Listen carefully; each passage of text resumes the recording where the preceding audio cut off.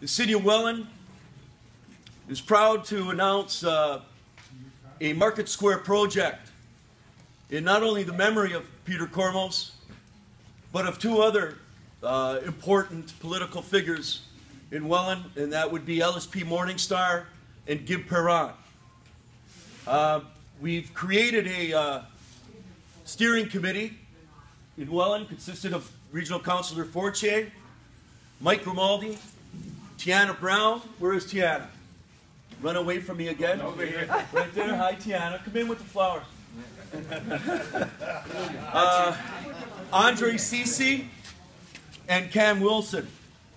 And the City of Welland purchased, as you know, the Kentucky Fried Chicken building and had it demolished. And the intent is to have this project occur in that spot. The idea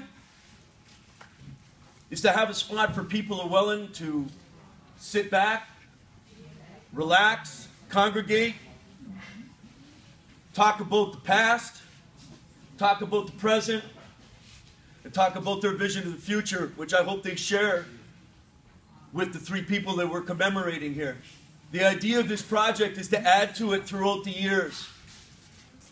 Also, the idea is to create a committee of citizens of Welland and the surrounding area to help initiate a fundraising campaign that will assist in the building of this project.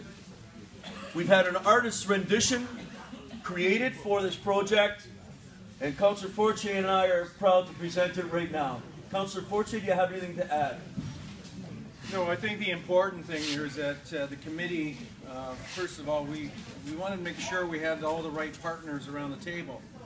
And if there's any additional partners, we joined the Market Advisory Committee, and we have a rep here, represented here, Don Bull, which gladly lent out his time to the committee.